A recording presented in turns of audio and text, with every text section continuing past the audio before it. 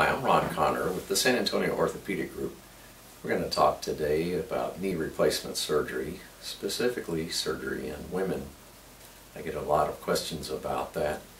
There are differences in the male and female knee.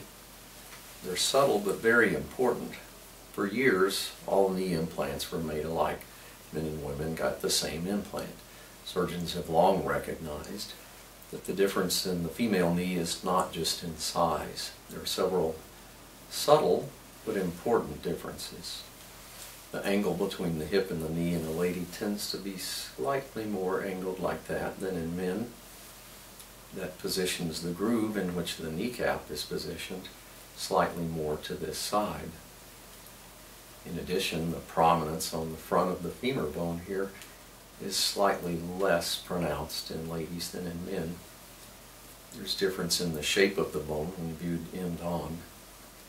Obviously, it's less wide from side to side.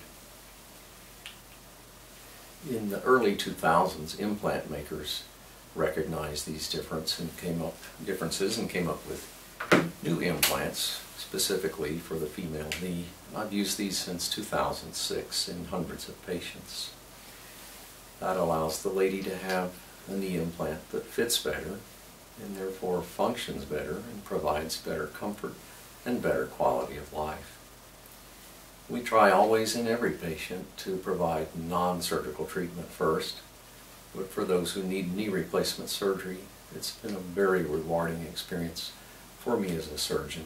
My mother had knee replacement surgery at age 65 and continued to work as a real estate agent up and down stairs and doing great.